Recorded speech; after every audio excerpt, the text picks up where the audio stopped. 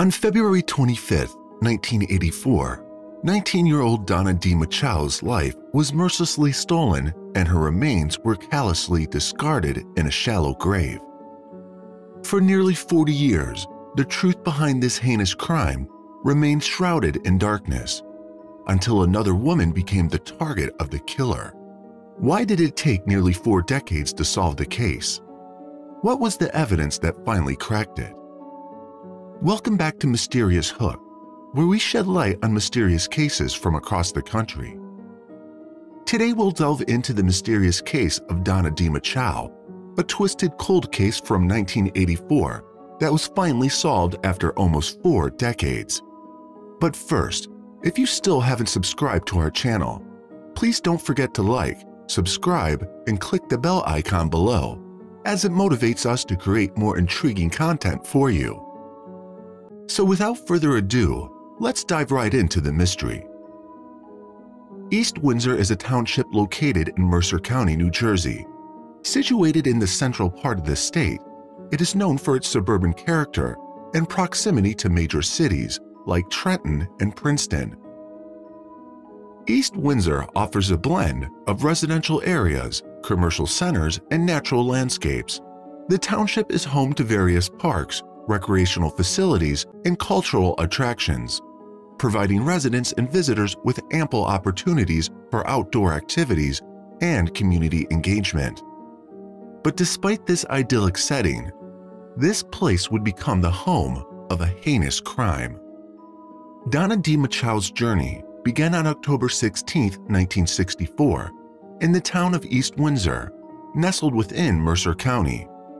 She was the cherished daughter of Betty Lou Thompson Machow and Ronald Wayne Machow. As the years went by, Donna's family expanded with the arrival of her younger sister, Julie Machow, in 1969. Life took a turn when their mother, Betty, found love again and married a man named Garland. Together they formed a blended family. Donna and Julie embraced their new life with their beloved stepfather by their side. Donna Machow had a zest for life that radiated through her love for cooking and sewing. Alongside her job as a legal secretary, she harbored dreams of a career in modeling. For Julie, Donna was a shining star. Despite the challenges that came her way, Donna never lost her sparkle and continued to embrace life with open arms. Little did she know that her path would take an unexpected and tragic turn, forever altering the lives of those who cherished her. On February 25, 1984, it seemed like a typical Saturday night for 14-year-old Julie Machow, who was relaxing at her family's home in East Windsor. When she noticed her 19-year-old sister, Donna D. Machow's car parked outside, she joined her in the basement. Together they spent the night watching scary movies until 2 a.m. At that point, Julie went upstairs to her bed, ready to rest for the night. Their mother Betty and stepfather Garland were peacefully asleep upstairs during that time. They were unaware of any unusual sounds or disturbances emanating from the basement. The following day, on February 26, 1984, Donna was expected to go to work at a law firm, so her absence during the day didn't initially raise alarm bells. However, as dinner time arrived and Donna still hadn't returned home, her mother began to worry. Concerned for her daughter's well-being, Betty decided to investigate by venturing downstairs to check the basement apartment. As Betty entered Donna's usually neat and organized apartment, she was greeted by a disarray of items scattered about. It was evident that a struggle had taken place within those walls. The sight of blood-stained clothes heaped together heightened her growing unease, prompting her to immediately contact the police. Once the police arrived at the scene, they meticulously combed through the entire basement, their eyes keenly scanning for any trace that could unravel the mystery. Their diligence paid off when they discovered faint fingerprints near a table close to the bed. Recognizing the potential significance of these fingerprints, they carefully collected them as evidence, alongside the blood-stained clothes. They also uncovered traces of bodily fluid in the bedroom, an essential clue that held the promise of leading them closer to the identity of the perpetrator and help in finding Donna. In the search for answers, investigators made a grim discovery. In March 1984, when they found Donna Machow's abandoned bloodstained car near a sewer plant roughly a mile away from her home. However, despite this lead, the mystery surrounding her disappearance endured. Investigators meticulously combed through countless records. They diligently interviewed the residents living in the vicinity of Donna Machow's residence, determined to unearth any clue that could lead them to the truth. As fate would have it, the investigation took a significant turn when they suspected a number of people, including Nathaniel Harvey, a former worker at a nearby farm and resident of East Windsor.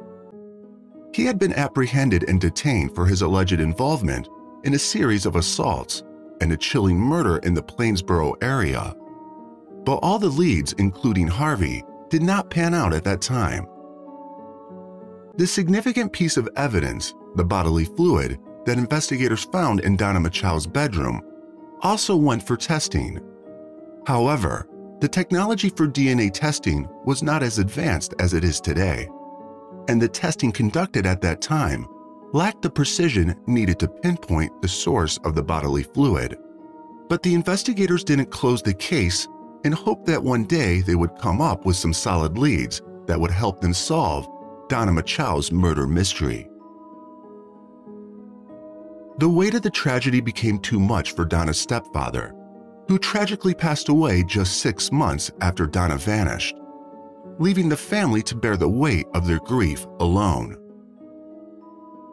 The family went to great lengths in their search for the killer. They hired private investigators, trackers, and even sought the help of psychics. They poured all their resources into the effort, spending every last penny they had. Their hope never wavered. They held on to the belief that somehow, maybe, just maybe, their loved one was still alive. They couldn't shake the thought that perhaps she was injured. After exhausting all possible avenues to finding the identity of the killer, seeking solace and a fresh start, Julie and her mother made the difficult decision to move to Texas in 1987. However, their journey to healing was further marred by misfortune when their storage unit was burglarized, robbing them of precious memories. The thieves callously snatched away family photos, cherished mementos, and 16 boxes filled with investigation files, adding another layer of pain. 11 years went by, but there was no news. But on April 2, 1995, police officers got a call from a Boy Scout troop about a body they found near Cranberry. It was not in good condition, almost completely decomposed, but when they got the dental records back, they couldn't believe they had found the most important part of the puzzle they had been searching for the last decade. It was the body of Donna D. Machow, concealed within a carpet in a wooded area near a cranberry farm, not far from where her car had been recovered. After her remains were sent for an autopsy, initial findings indicated that Donna had tragically suffered a gunshot wound to the head. However, as the case investigation progressed, the dedicated experts at the Middle Assault Regional Medical Examiner's Office delved deeper into her remains. Through careful examination, they discovered that her cause of death was indeed a head injury, although it couldn't be definitively determined as a gunshot wound. Nevertheless, the cause of death was amended to evidence of homicidal violence, and her death continued to be classified as a homicide. With this crucial lead unable to yield conclusive results, the investigation gradually reached a standstill, and the case eventually fell into the abyss of unsolved mysteries. In February 2022, Mercer County Prosecutor Angelo Onofre directed the reopening of the Donna Machow case. The case was handed over to the Office of Public Integrity and Accountability Central Regional Coldcase Task Force, a dedicated group within the statewide Coldcase network established by the New Jersey Attorney General in 2019. As part of the reopened investigation, all relevant physical evidence, including DNA samples, was carefully resubmitted to the state police's Central Regional Laboratory. This step aimed to leverage advanced forensic techniques and technology in the pursuit of truth and justice. Modern DNA technology played a crucial role in shedding new light on the case. The evidence, the bodily fluid which was found from Donna Machao's bedroom, was carefully re-examined, and it conclusively matched the DNA profile to Nathaniel Harvey. Astonishingly, his DNA was the only genetic material found in the room that should not have been present, according to the Attorney General's office. It was a breakthrough that provided clarity and closure to the long-standing mystery. Nathaniel Harvey, born in 1942 in East Windsor, had a troubled past right from the beginning. He had a knack for trouble and found himself behind bars for most of his life. In 1968, he got married, but the identity of his wife is not known. Living in East Windsor, Harvey had a long list of crimes to his name. He was also described as a daring intruder by the West Windsor police, and he had been convicted of assault. It was said that during his crimes, Harvey would sneak into unlocked homes, where he would take young women hostage and commit acts of violence. The authorities always had their eyes on him, considering him a potential suspect in their search for justice. One such case was of Irene Schnaps, who was also a resident of East Windsor. During the years of 1984 and 1985, the local authorities were faced with a growing concern as a series of burglaries rattled Plainsboro, West Windsor, and nearby neighborhoods. The authorities were also grappling with the unsolved murder of Irene Schnaps and the perplexing disappearance of Donna Machao, who vanished from her family's East Windsor home. 16 months after Donna Machao's disappearance, tragedy struck again in East Windsor when Irene Schnaps, a 37-year-old woman who had recently lost her husband to cancer, was killed. The incident occurred overnight on Saturday, June 15, 1985, or in the early hours of the following day. Concerned for her well-being, one of Irene's colleagues at RCA Americom went to her apartment the next morning on June 16, 1985, on Research Way after she failed to show up for work. With trembling hands, he informed the police about the tragic scene that he had encountered. Inside the apartment, a heart-wrenching sight awaited the investigators. Irene Schnaps suffered a barrage of over 15 vicious blows to her head, inflicted by an axe or hatchet. The room bore gruesome evidence of the tragedy, with Irene's lifeless body lying unclothed in her blood-soaked bedroom. Amidst the chilling scene, a crimson-stained footprint on a pillowcase was discovered, becoming a vital clue that held the potential to unlock the mystery behind her tragic demise. Peter Stowasser, a 41-year-old man, stepped forward to share his account with the investigators. As a friendly acquaintance of Irene Schnaps, he revealed that he may have been the last person to have seen her alive. Shortly after sharing his connection to Irene Schnaps, Stowasser's life took an unexpected turn. The police began frequent visits to his doorstep, and one Saturday, June 17, 1985, Stowasser found himself taken to the Middle Assault Prosecutor's office, where he spent the entire day under intense scrutiny, facing a barrage of questions regarding Irene's tragic murder.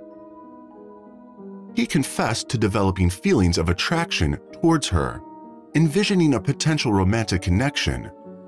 However, Irene, still grieving the loss of her husband, expressed the need for time and space before considering any new relationships. As Stowasser eagerly anticipated the right moment to express his romantic feelings, he maintained a friendly connection with Irene. He extended invitations to his lively gatherings, hosting barbecues for neighbors and friends, in an effort to ensure she didn't feel alone. However, Their potential relationship was abruptly shattered when Irene met her tragic end, casting suspicion upon Stowasser as the primary suspect. Law enforcement also obtained a search warrant for Stowasser's residence. During the search, they discovered a quilt that bore suspicious-looking stains, possibly blood-related. Additionally, from his car, investigators seized a pair of white work gloves and a metal strip exhibiting reddish spots. Upon conducting tests on the quilt, it was revealed to contain human blood, accompanied by hairs that seemed to match those of the victim. Stowasser, however, maintained that the stains on the quilt originated from menstrual blood belonging to another woman he was involved with. As the investigation progressed, Stowasser underwent a lie detector test, which he did not pass, although the results of such tests were not considered admissible in court. Additionally, it came to light that he had a history of serving time in jail for stalking a former girlfriend. However, the police eventually eliminated Stowasser as a primary suspect, largely due to a significant discrepancy in shoe sizes. Stowasser wore size 12 shoes, whereas a bloody footprint at the crime scene indicated a size 6 shoe. This unexpected mismatch in foot size shifted the focus of the investigation elsewhere. However, on October 28, 1985, the breakthrough in the case occurred. On that very day, Nathaniel Harvey embarked on a rampage through the southern part of West Windsor, ultimately leading to a significant turning point in the investigation. The initial call that reached the dispatch center reported an alarming incident in Dutch Neck Estates. It was a chilling account of a 13-year-old girl who had narrowly escaped an attempted abduction from her own home, and the man covered her mouth in an attempt to take her away. However, her bravery prevailed as she managed to free herself and let out a piercing scream, alerting her parents to the danger.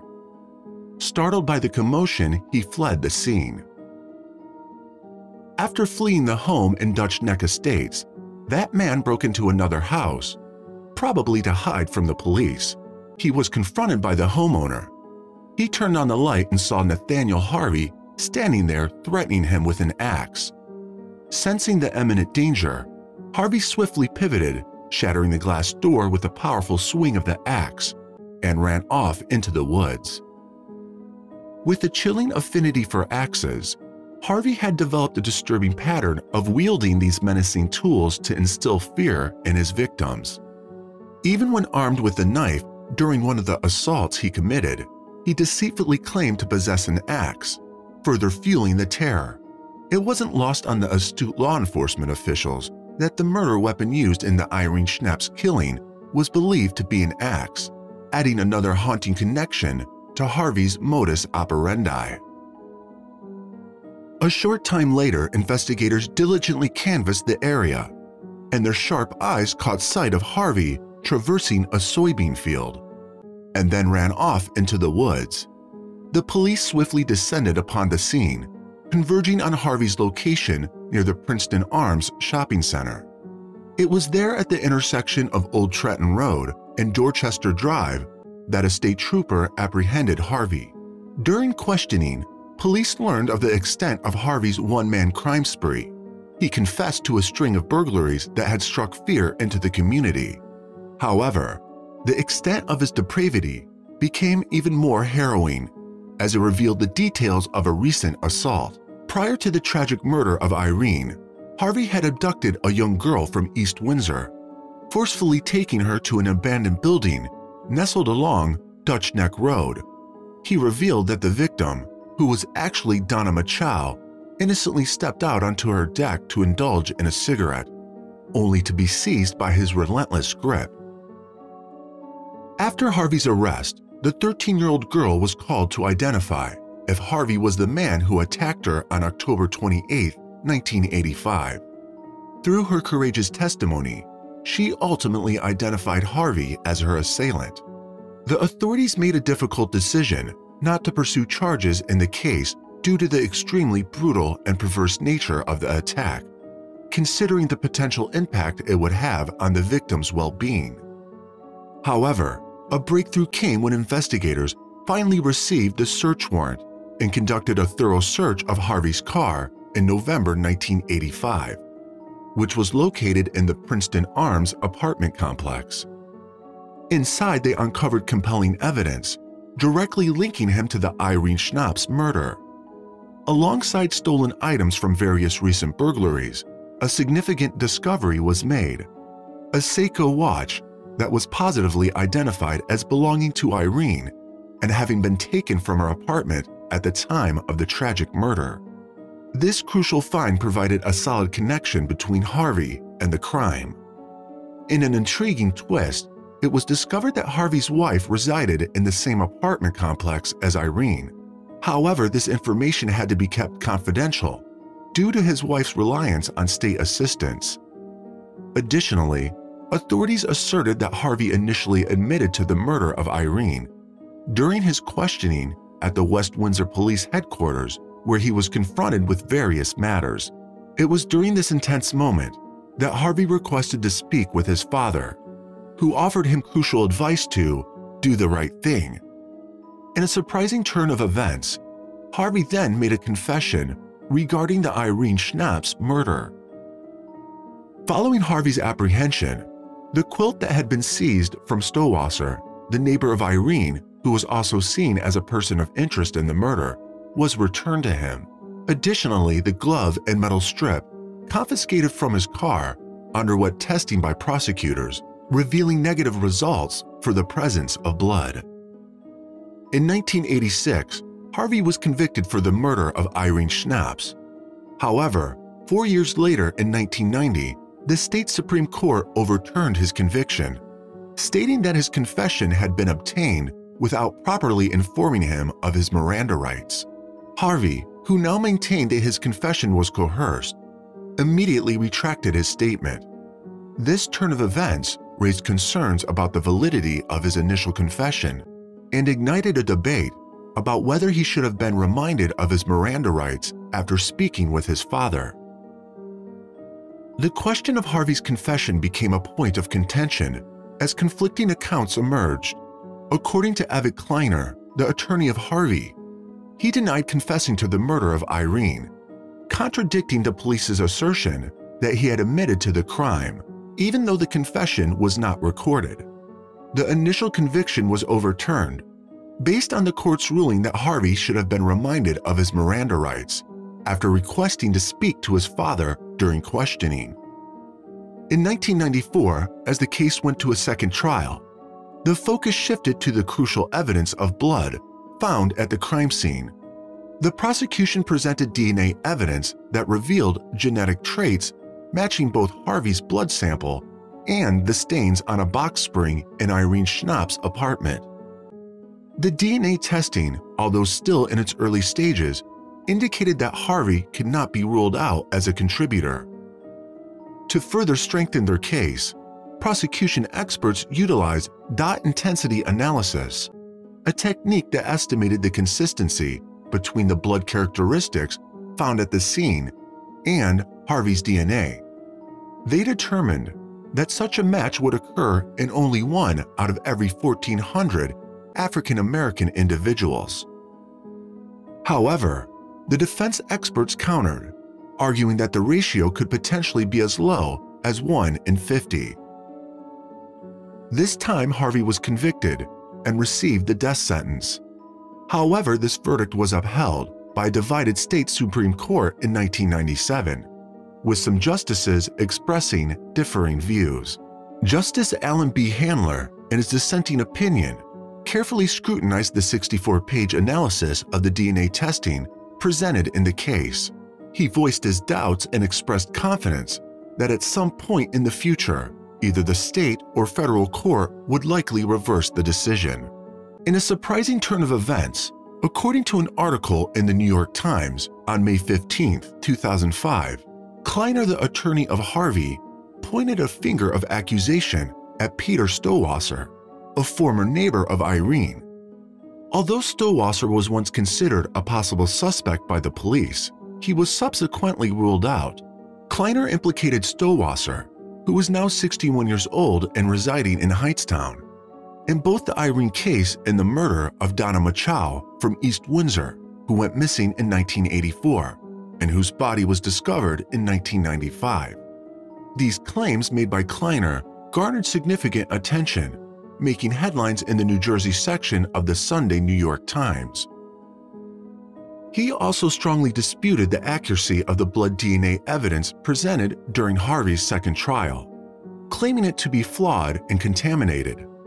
Additionally, he demanded further DNA testing on other pieces of evidence collected in the case, suggesting that they could have implicated Stowasser instead. Kleiner raised concerns about missing evidence, including the absence of hair from the quilt.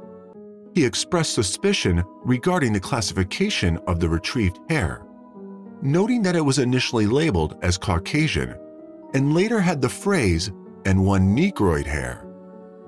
Kleiner alleged that all the hair evidence, technician's notes, and microfilm have mysteriously vanished, leading him to believe that the hair evidence never actually existed.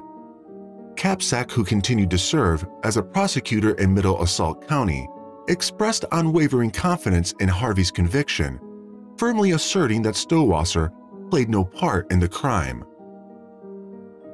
According to Capsack, Stowasser was initially considered as a possible suspect in the case, but he was ultimately eliminated as a prime suspect. The decisive factor was the discovery of a size 6 bloody sneaker print on the victim's pillow, which contradicted Stowasser's size 12 foot. Interestingly, the article failed to mention that Harvey himself wore a size 6 sneaker. However, he clarified that Stowasser's involvement was merely circumstantial and not indicative of his guilt.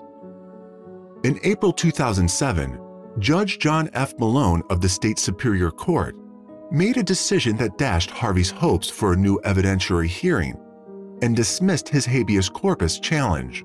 He overturned Harvey's 1994 conviction, originally a death sentence, due to inadequate legal assistance provided to him during the early 1990s. Despite this development, Harvey, 65 years old, would still serve a 70-year sentence for a separate charge. The death sentence he received in 1994 had been reduced to life in prison without parole when New Jersey abolished capital punishment in 2007. Prior to this abolition, Harvey had spent 20 years on death row, although the state had not carried out an execution since 1963. However, late in November 2020, Harvey died in the State Woods State Prison in Bridgeton, which eventually closed all the doors of any further investigation. Peter Stowasser was considered a suspect in the murder of Donna Machow. The remains of Machow were found in 1995, approximately a mile away from the location of the Irene crime scene. It was claimed that Machow and Stowasser were both enrolled in classes at Mercer County College during the fall of 1983. It was pointed out that after Machow went missing, Stowasser did not attend the spring session classes that he had previously registered for. However, Stowasser maintains that although he attended Mercer County College, he had no knowledge of Machow or any connection to her. Harvey also was connected to Donna Machow, as the discovery of Donna's remains was in a wooded area near the farm where Harvey had briefly been employed, which raised suspicion. Adding to the puzzle was the finding of her abandoned car near a sewer plant conveniently within walking distance of Harvey's residence. These curious circumstances were enough for authorities to focus their attention on Harvey, exploring the possibility of his involvement in the case. Finally, in the last week of April 2023, New Jersey Attorney General Matthew J. Platkin announced that the conclusive identification as the person responsible for the assault and murder of Donna Machow. The state's Attorney General said the case was finally cracked when investigators took a fresh look at this decades-old mystery.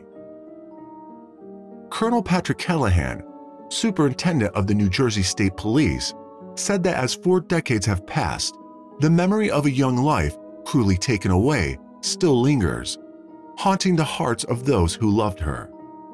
The predator responsible callously discarded her remains in a shallow grave, leaving them undisturbed for over a decade. However, time cannot extinguish the burning desire for justice.